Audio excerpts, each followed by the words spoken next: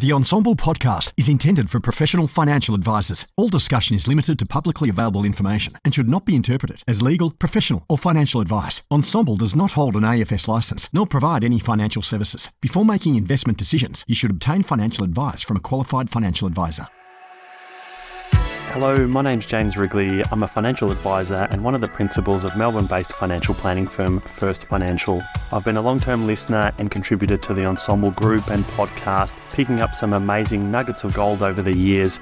And through this podcast and the people that I'm able to speak to and interview, hopefully I can continue to deliver some of those nuggets of gold to you. This podcast series is brought to you by leading Australian life insurer TAL. TAL is committed to partnering with advisors to protect the financial well-being of their clients now and into the future. TAL's accelerated protection products ensure your clients have access to cover options that are suited to their individual needs. Last financial year, TAL paid $2.7 billion in claims to nearly 40,000 customers. Thanks. Welcome back. I'm James Wrigley. I don't know how to intro these podcasts. I've got to work on how I do that. So anyway, I'm James. Got two for the price of one today. Chris Bates and Craig Bigelow joined me today for the podcast. Thanks, guys, for joining me. Craig, I reached out to you, but we've got the two of you, which is even better. So thanks for joining me. No worries. Pleasure, CB mate. and CB2, CB1 and CB2. Chris and Craig. So that's it. So Craig, we'll maybe start with you, and I guess we'll get you both to intro yourselves. I'm sure lots of members of the Ensombl community are probably aware of the two of you, seeing that your faces pop up on LinkedIn or Instagram or wherever else it might be, podcasts in the past. But Craig, maybe if we start with you, can you give us a bit of your background and where you're at, what you're up to at the moment? Yeah, so I guess it's changed a lot in the last 6 weeks. So it was almost 20 years in planning. The last at least 10 being primarily risk. And last year I merged businesses with VIA, and then late last year it was sort of just working out where I was at, and I guess I'd been a bit worn down by where risk was at, and I guess my role in that space. And I had to do a bit of thinking around what do I want to do for the next 10 years, and do I see myself doing the same thing? And I sort of sat on it for a while.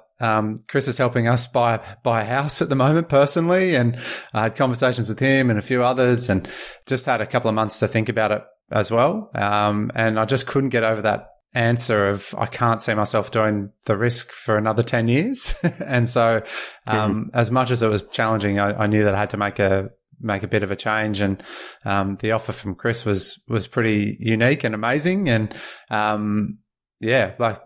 took the opportunity and jumped into something completely different, with a bit of personal hesitation as well, considering how much of my life was tied up to risk, and I felt my identity was in risk. So a little bit of a challenging one there for me personally as well.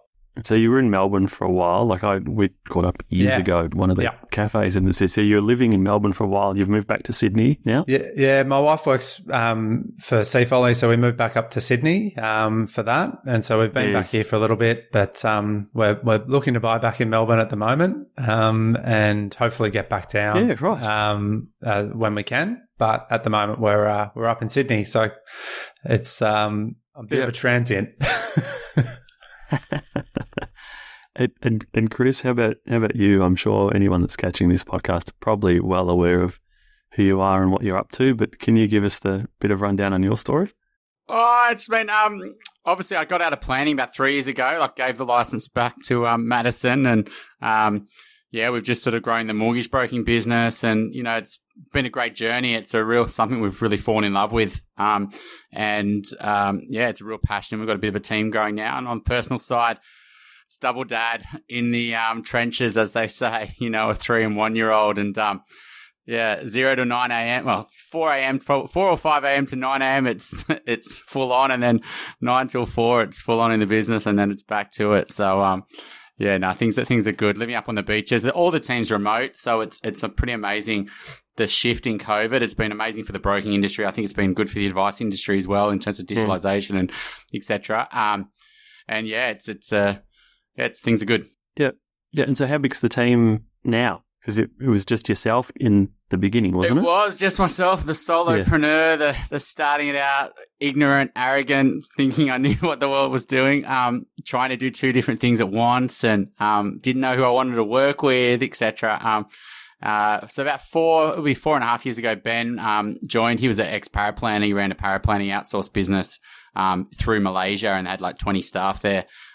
He and I were friends for over a decade now, but about 6 or 7 years at that point. So he joined, then his brother joined, and then we've got 9 overseas at the moment. So then we've got a few extra people in Sydney, Melbourne, and Craig joined. Another guy starts next week.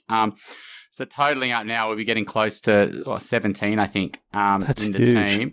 But it's a funny model. Like a lot of 2020, 2021 was a year of just significant growth. We went from, low 100 millions to over 300 million. And, we're up to probably selling about $1 billion this month. So as a broker, that's quite a, big number. But most brokers are done on an individual basis. Ours has been a team effort. And everyone basically works on every client. Like, we do somewhat control it a little bit, but at different stages. But it's it's awesome. It's rather than a lot of broking models are just sort of silos, one broker and one support. And it's not a great efficient model because not everyone's playing to their key skill set, I guess. Good. So it's things are good. Yeah. And Craig, maybe have a bit more chat about your experience in the risk space, because I know like you'd done a whole lot of work in automating like renewals and all of this stuff. Like we've spoken previously about the tech side of trying to make that a bit of a smoother process. Can you maybe touch on what you built there? And I'm interested in how you've decided risk's not for you going forward. Yeah, I think at the end of the day, that's a passion for me. It's just like making things as efficient as they can be. And that was what I spent a lot of time doing. But when I sold my business, I worked out, I got a decent amount of money for that when I sold. But what I got paid because of the automation probably would have been the same if I had just written business the whole way through. So it was always a bit of a thing. You take your eye off the ball of new business to focus on the efficiencies and essentially end up in the same spot. But one thing that I take away from it is that if I hadn't have done that, I wouldn't then be able to have the knowledge to apply to something else. And so I guess this presents a new challenge for me to replicate that same thinking to something else that is another new challenge for me. And it's a good opportunity, as Chris said, given where they've come from to now. It's been an amazing growth journey. And I'm just trying to bring some of that thinking that I had previously to this new role and I guess take us into the future in a way that we can all work together and deliver on what we promise to more people, I guess. And that's really the challenge. And it's an exciting one for me because there's a lot of opportunity in there. And I think it's a chance to do it really well together, if that makes sense, rather than leaving what I'd learnt before. Yeah, okay, the widget's different, being lending versus risk, but the commitment to doing it as efficiently as possible to put clients at the center and deliver the best experience we possibly can is exactly the same. So what's your role? What is your role? What's it going to morph into? What is it that you're doing within the business? So to pretend that I'm an expert mortgage broker is completely untrue. I guess the challenge would be if you were to go out and put your hat up and say that you're a mortgage broker from day one, I think it doesn't sit comfortably with me. I've never bought a house personally. I've never done a loan. Actually, I think I did one in early 2000s when I thought it was a good idea to get into it. But I guess the unique position of it is that Chris has asked me to do nothing I'm not comfortable doing. So my role is to speak with potential partners and our partners and make that as tidy and efficient and clean as we can. Do the initial phone calls with people that are very similar to planning conversations, uncovering goals, uncovering needs, understanding what current and future plans are, gathering that information, exploring what things look like, not just for this current transaction, but into the future. And then I provide that information to the strategy team, and then they catch up with Chris to talk about property and strategy and how things from a banking policy, all the things that I don't know is not something that I have to have conversations with. So as Chris mentioned, with the team approach, it's everybody doing the things that they're good at rather than trying to pretend they're something that they're not. And then we've got the, the processing team and the engine room or the credit team that do all the applications, and then everything from there on, it's everybody's sticking to what they know. Yeah, and so it sounds like, and Chris, maybe I'll get you to comment on it. It sounds like it's more than what I would anticipate of a normal broking relationship. You're not going, ANZ's going to lend you the most amount of money, off you go, and then the client is left to their own devices as to, well, what are they actually doing? What does the strategy look like? It sounds like it's more of almost a financial planning mindset around the lending that they're doing. Yeah. Can you talk us through what that looks like? I mean, it is. I mean, I guess my heart's still as a planner, right? That's what I started as back in 2007. I became a mortgage broker. I was doing mortgage broking, planning meetings with mortgage brokers. And so it's hard for me to switch that hat off. And I think that was why it was hard for me to give up the license, even though I was so in love with the property conversation and guiding people on it. Because it was my identity. Now I just stick to my lane. I'm right. We work with advisors. I was not having the conversations around the other needs like I should, because I didn't have the relationships and I also had the license. And so it was a real enable of us just to let go. And but the mindset still has to be there with debt advice and property advice. It's a big underserved need. And so we're definitely not facilitators or validators. And I happened to a client yesterday. He came in and he's like, I'm trying to buy some cheaper, lower end properties. He lives up in Newcastle, and then I'm going to do these duplex townhouses on them and sell them and make money. And it just won't work. And, and he was quite, stubborn in trying to say that he just wanted me to facilitate the loan. And the conversation ended because I said, we just won't facilitate and validate. Like, if you want to come on board with us, you need to be able to listen to what we've learned. And so absolutely, it's a financial planning mindset in terms of helping people think through, if we buy this apartment, what's going to happen after that in 5 years' time when you're telling me you want kids, or, you're telling me that things at work are really unsteady and you're not sure what's going to happen. Well, let's take a step back. Let's figure out get that clarity, I guess. And so the property side, we don't act as property buyer's agents. That's a key, sometimes misunderstanding. That is actually another amazing professional that you need, like a planner, like a great broker. You actually need, not always, but it's usually likely that a great buyer's agent will add a lot of value to your situation if you can afford their fee. And so what we do is we play as the middleman to them. We say, well, yeah, ultimately the best option for you right now is to upgrade in Sydney, or to buy your first home in Melbourne, or to buy an investment property in Brisbane or something. This is the best 2 or 3 buyer's agents we'd recommend. And we don't get paid for those referrals, but we know that they've been doing it 5 or 10 years. We know they've got that local market knowledge and they've got the relationships with the agents. And so, absolutely. I mean, I was sitting down I run little masterminds with, top brokers. I always reach out to, a top broker if I hear about them and have a chat and put a little group together. And I even ask them, these guys are doing well over $100 million a year. And, how do you guys feel about the property conversation? And everyone basically said, you just got to stay in your own lane. Your role is there to just provide the loan. And I just don't think that's good enough. I think that, we need to educate. We're in an informed position. We need to give them information that's going to help them, snowball, make a great decision that'll snowball into a better decision. A few years ago, I did an XY, when it was XY, I did the broking / property course. Yeah. And that was probably where my thinking was. I was like, that was when I was leaving planning. I feel like I've got a real attachment and want to help the planning industry, with this conversation. And I wasn't sure how to do it. And so I thought, will do a course with XY.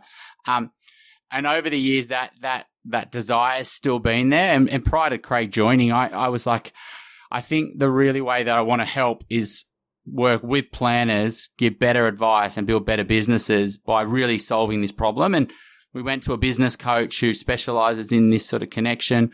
We were building out a whole plan and a strategy. And then fortuitously, Craig's telling me that maybe he wants to get out of advice. And I'm like, well, this is what we're doing. We'd love to have you on board. So that's we were already on that path, but Craig was really the missing ingredient that we needed, to really focus on that that onboarding, that nurturing, that education, the real selling the value of both worlds, not just the assets, but the debts plus the property. And, it's early days. We're still figuring out. This is not we're just looking for two partners. This is, this is a 10, 15, 20 year play for us. I've got a 3-year-old and a 1-year-old. We're not looking to do this till they finish school. So, this is going to be slowly but surely just really try to help solve this problem and encourage other brokers to come on board because, there's a lot of planners and there's a lot of people who need help. We can't do it all as a business. So we're in that curious learning stage and building everything. Where did the whole education piece come from? Like, you're obviously running your own podcast and opportunity to speak to lots and lots and lots of people lots of really smart people around the place. But this whole, like, the idea of where did you build your foundation of knowledge from around, what's a good property decision versus what's a bad property decision? Where did that originate from? Well, I mean, similar to Craig, what Craig was saying around, like, buying a property, I think it was, like, back in 2011, I'd say 4 years in the UK as an advisor. 1 year I was working at an A&P practice, and then I was, looking at jobs, right? Moved back, only under a year experience in the Australian market. And just luckily I had an offer from this Property Planning Australia, which was a financial planning business, a mortgage broking business, and they didn't really do buyer's agency. They sort of said they did, but they referred it out. And I was the planner, and I was doing meetings with mortgage brokers, and the clients went from 60s, 70s, 80s, that I'd done the last 5 years to, 20s, 30s, 40s. And I was doing the conversation around the risk, around what are you guys doing with your super? Look, do you want to put a long-term plan? And a lot of them said, no, we just want to buy a property. And I was watching the mortgage broker have the conversation. I was like, this is just a really interesting chat. And I really want to help younger people because it's the foundations of, a lot of people in their 50, 60, it's sort of damage limitation, right? Like, I want to retire at this stage and in my investment options. So I fell in love with helping younger people. And then I slowly but surely, especially over those first 2.5 years, I just saw thousands of people that they had on their client book and what they'd done and what had worked, what hadn't worked. And I just started testing and researching and speaking to buyers agents. And it's been a snowball effect. I remember even early days in business, I don't know anywhere near as much as I do now. And so it's probably been since 2012 to now. So we're looking 10, 11 years of just constantly thinking about this, learning, researching, and then making my own decisions along the way as well. Yeah, gotcha. Yep. And Craig, maybe you can comment on where do your lending clients come from? Like, where do they come from? Is it just they come from the podcast? Is it your website? Other financial advisors? Like, what's the network look like? Where do the new inquiries come from? Yeah, I think as Chris mentioned, curious is probably the mantra at the moment for me. So when I joined, I just went back through all of the intro calls for the last 12 months, and I just wanted to have a look at how it worked. Selfishly, I wanted to know what to do on that call from what was working for the others. So really green in that space and just trying to absorb as much as I could. And there was, and Chris will pick me up on this if it's not right, but it seems like the podcast, LinkedIn, referral partners, being planners and those sorts of things as well are the majority there. I think there's a couple of other opportunities that are in the midst that Chris might like to touch on as well. But I think some of that stuff, you're looking at those traditional referral partners and then also coming back from clients. So the team does a follow-up call after a loan settles with every client. And one of the things they talk to them about is their experience and whether they'd be comfortable speaking to other people about it. And I would say that, those emails get shared with the whole team, and Chris pointed out how good that email is to read. There's for two reasons. One, we know very clearly what's not working. So yesterday we had an example that they said they were a bit confused and wanted a timeline of what happens at each step. So I just move it from there into a project, and that's a project on my list to work on, is a timeline for clients at each stage. And so we get feedback constantly on those things of ways to make those small improvements all the time. I was saying to Chris yesterday, my project list is about 24 at the moment. But I think that's a good thing, is that we're able to then prioritize those. They're not lost and they're not not all being done, but they're on the board, right, to look at. So then the questions asked is would they feel comfortable referring? And I would say, Chris, would I be wrong in saying that 9 out of 10 would be comfortable? Not saying that they do. Saying they're comfortable to do it on the phone and sending their friend is a different thing, but it is a big source of that as well. Yeah, but I'm sure your process is strong enough and the experience is good enough that a fair few of them probably do, refer their friends or family or whatever it is.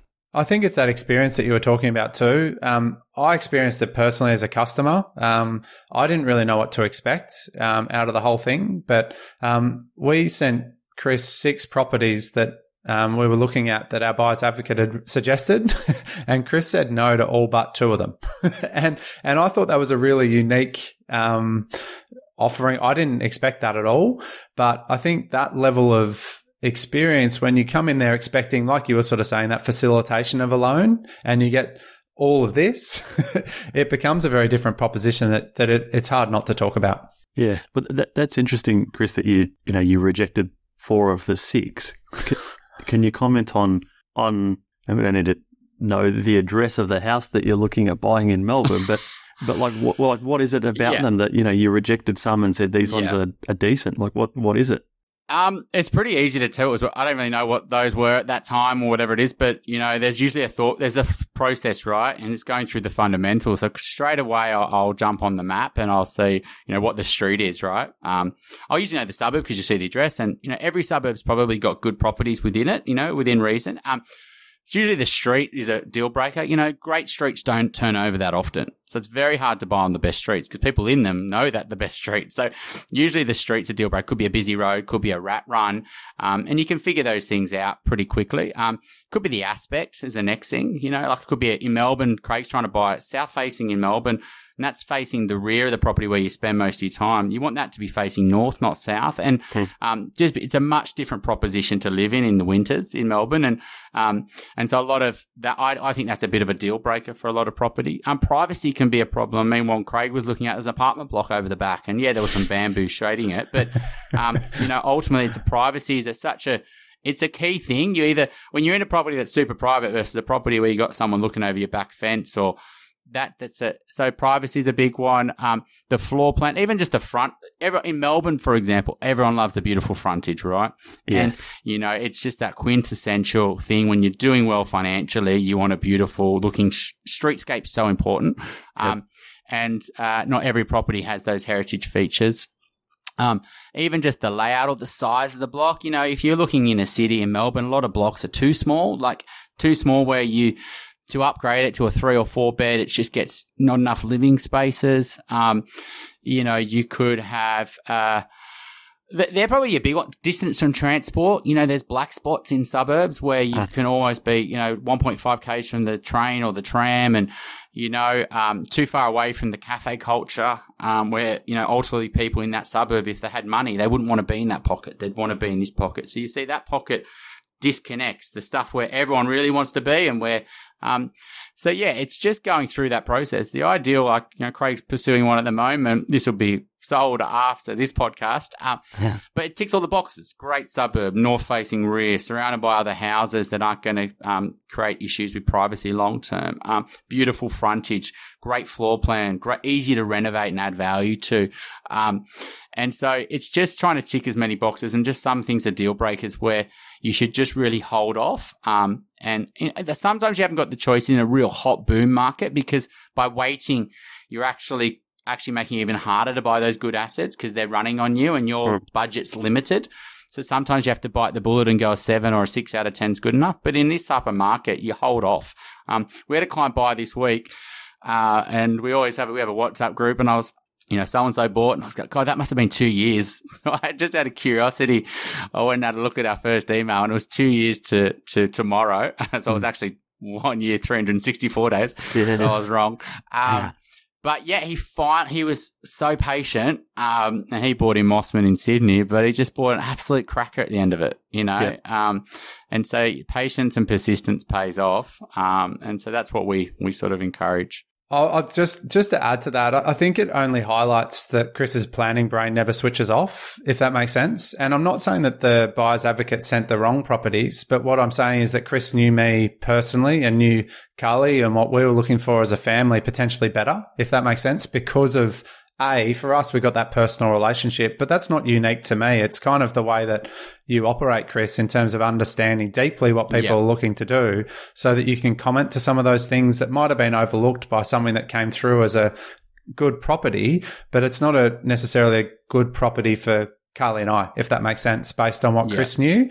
And I think I don't think that can be undersold as well from the knowledge that you get from people, given that curious brain that you have that I think comes from a planning background. And those points that you mentioned about privacy and the good streets and all the rest of it, would that type of approach be any different if it was a home to live in versus an investment, or would you still be looking for those exact same things? Exactly the same, because ultimately the price of the property is really based on who wants to own it and not who wants to rent it, right? And, because when you ultimately sell it, the market's driven by owner-occupiers, 70%, but some marketplaces, and the marketplaces you really want to buy in are probably 80 or 90% driven by people want to buy there and go into a lot of debt and take on a lot of debt, because ultimately offers amazing lifestyle to their family, and it gives them, whether it's access to the city for work or the schools or the culture and the lifestyle around that and the beach and the water and etc. So the more boxes you can tick from a high income family owner occupier market, that's ultimately what you want to be buying from an investment or a home. I think just the home is just your biggest opportunity. And I think this is why the planning space, I think it's probably our next evolution of the planning space is can look at both sides of the balance sheet. Go look. Okay, what's all your assets? Okay, let's look at your super. Let's all look at your shares, etc. But let's look at your home. Like, is that a good asset? What are you going to do long term? Are you going to live there long term? It's a tax free asset. We look at the super changes this week. What can we optimize that? How do we optimize that? And and I think that's something that we really spend a lot of time on. And if they are got other investment properties, like, are those investment properties really working for you? Like, a lot of people will just say, I don't want to sell that. You never sell. Those sort of all these myths around property. Yeah. But is it better to take that debt and pay off the home and then re-debt cycle into some shares, or is it better to look at an investment property, etc.? If a client comes to us trying to buy a property and self-managed super funds, we'll be like, no, we just don't do it.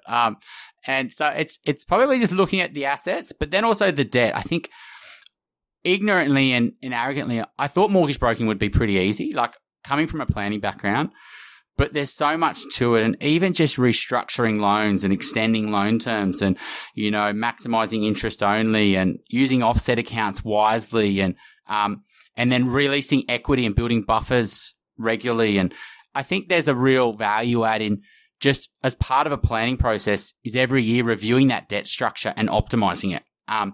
And even particularly more because the loyalty tax has gone next level in the last few years. It's just crazy. It's just easy wins for planners, I think, is going there, saving the client some money because it can happen really fast.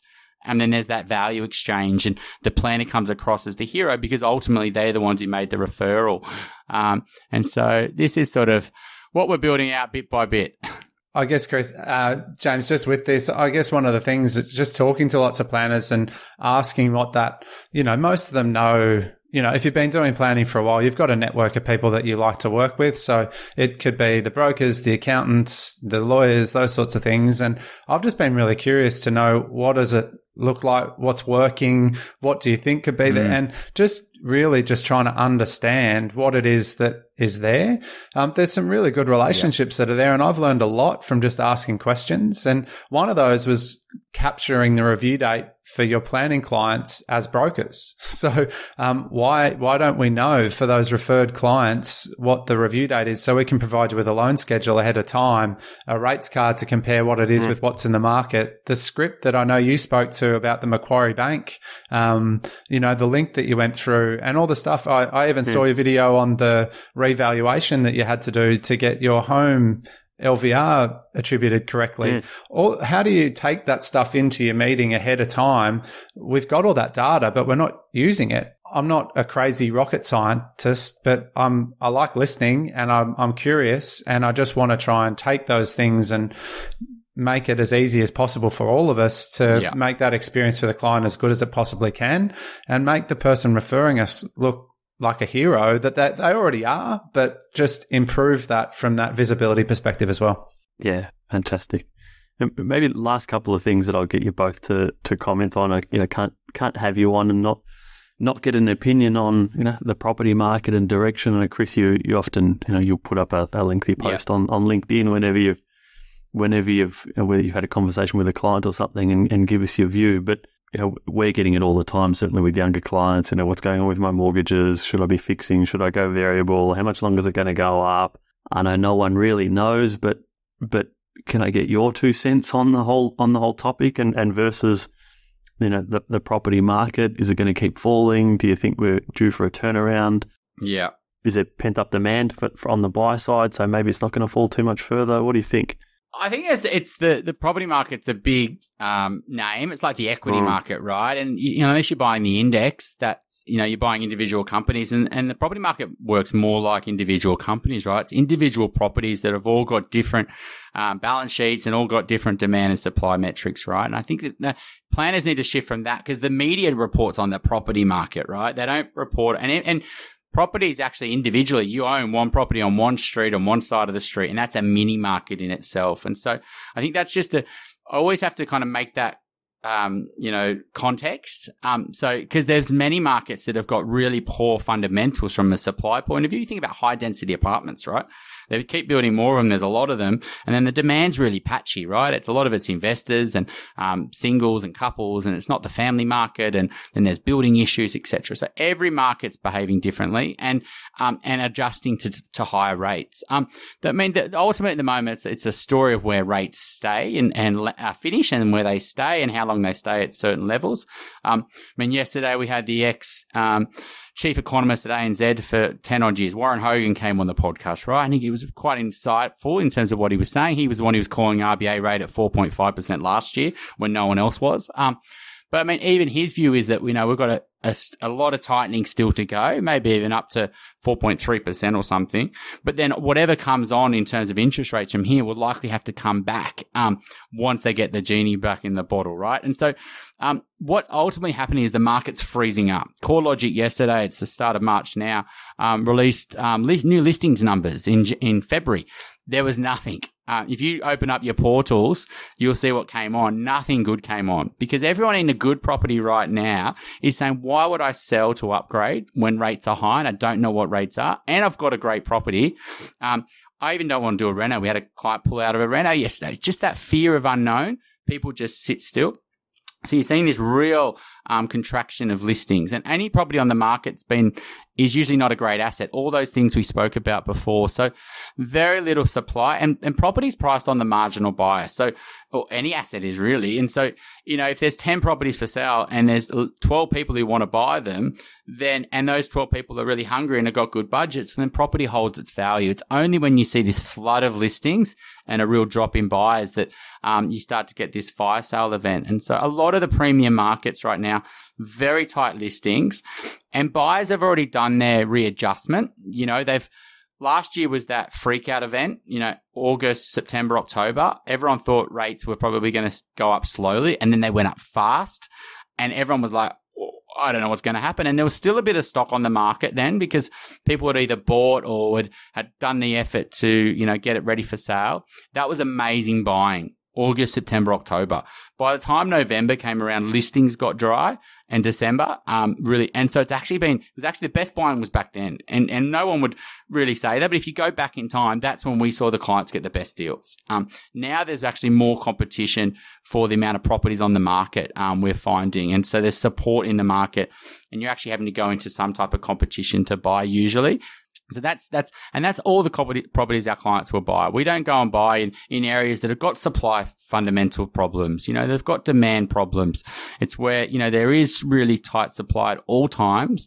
And there's a growing demand from people who ultimately have a lifestyle need. That pent up demand you spoke about, James, in Sydney and Melbourne is significant. People who aren't in houses that they want to live in as their forever home. There's a lack of those. And there's a lot of people wanting to upgrade into them that have missed out 2022, 2021, or maybe they just had a baby in the last couple of years and now they're ready to get into that house.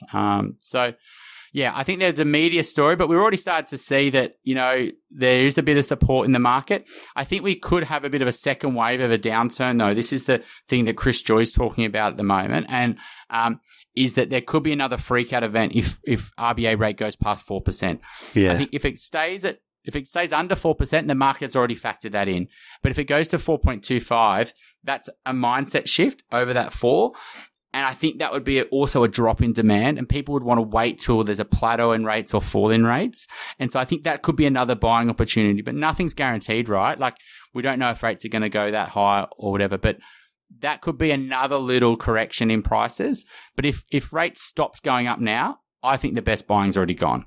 Yeah, and gotcha. So it's a rate conversation. It was only 2 months ago, the market pricing was, I know this is a long answer, it's a big question. The market pricing was, say, around 3.6 for the RBA.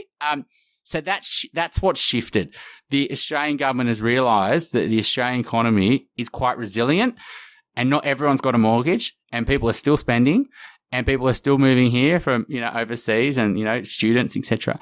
And we're still going at too fast of a knot that these interest rates aren't biting, especially with the fixed rates problem that we created in COVID by fixing all our loans. And so watch this space, James. But it's just get individual markets, individual properties. If you want to know what's happening, get on the ground.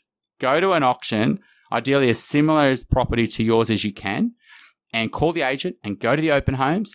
See what's happening, and see, and you might be surprised. Actually, you know what? That actually sold. That's not what Domain. That's not what, the new media is telling me. That's what they're not going to tell me on the news tonight, that this property sold for a decent price. In my suburb that was actually the same as mine. Why am I, watching the news freaking out when I just saw that sold 6 buyers on one property and there's no other properties on the market?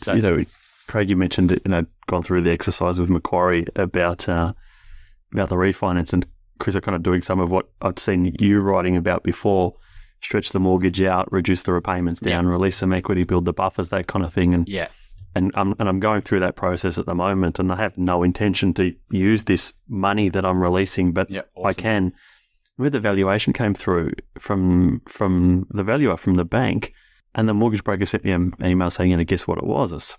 I had a particular guess, and he came back with this price. I'm like, there's no way in the world that it's like. I couldn't believe how high this was, given the sentiment and what we're hearing in the news, that it should be low. It's going down. It's gone down. It's gone down. And you're like, the hell? This is, it might have just been a fluke valuation from the valuer, but that sounds like a fluke, James. When you get those, act. And that's what we've done. Yeah. So that's what we're doing. It happened to me last year. I got a place in Melbourne, and it's probably on a good day 1 to 1.1. And we got about 1.25.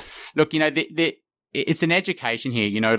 What we did, released equity. That allows us to build buffers. It allows us to potentially spend money on renos. It allows us to, buy other things. Other assets, etc.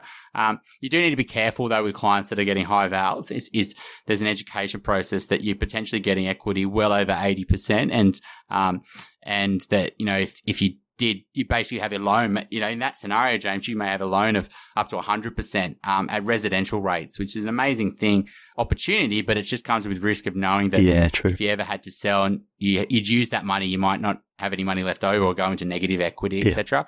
But those freak valuations do happen, and they can create great opportunities for people to do other things, that they may not have been able to do if they had a low valuation, for example. And I think just on that point, with when that sort of stuff comes up, I've seen it happen with a number of people, is that Chris is like, well, you can't buy a quality asset with the equity that you've released. So this would be the time to go back and speak to James about dollar cost averaging, these sorts of things, that you should be having that conversation with him, and potentially property's not the right investment for you right now with that extra money. And I've really appreciated seeing that conversation that's come backwards to say, look, yeah, you've got this. Don't go and get a property that gets us another loan that, you know, hooray, we're making money. It's like, this is the wrong decision to be making for the principles that we use for you to buy your home.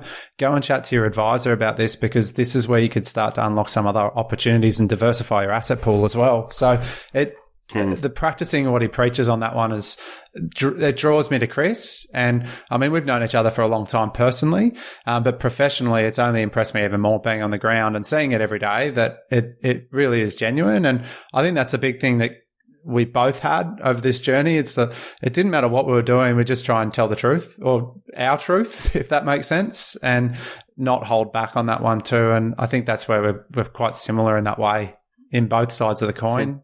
If I don't know something, I'll tell you. If Chris knows something, he'll tell you.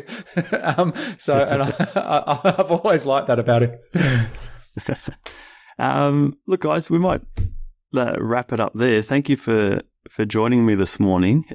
For anyone that doesn't know where to find you, and if they want to reach out, connect or whatever, where can they find you? You know, give yourselves a bit of a plug. So we've got a new brand launching in a couple of weeks, so that it's going from Wealthful to Blusk. And so it'll be blusk.com or .au. I don't know if we're doing .com or .au yet. That's one of our decisions. But obviously we can catch us both on LinkedIn, etc. I think that it's a big conversation for this. This is not something that, you know, in 2 years' time we'll be doing something else. This is something we're trying to really change at a big level, you know. And if you've got any relationships with brokers as a planner that's really working, like, we don't definitely want to interrupt that relationship. But if you've got any like little tips on why it works so well for you as a planner, I would love to hear, because, you know, we'd love to be including that in our offering and educating other planners to have that in their brokers and other brokers in the future. And so this is a team effort. I'm not someone who's in a scarce mindset, or it's a complete abundant mindset. And we're trying to get other brokers on this journey and other planners in it. And and work as a real team, which should be happening when professionals, right? But unfortunately, we all know that doesn't happen as much as it should. And thanks so much for having us on, James. And that's all right. Thanks for joining me. Thanks, Craig. Appreciate it, mate. Thank you. Good to speak with you both. Catch up with you separately another time, I guess. Sounds good, mate. Awesome. Cheers.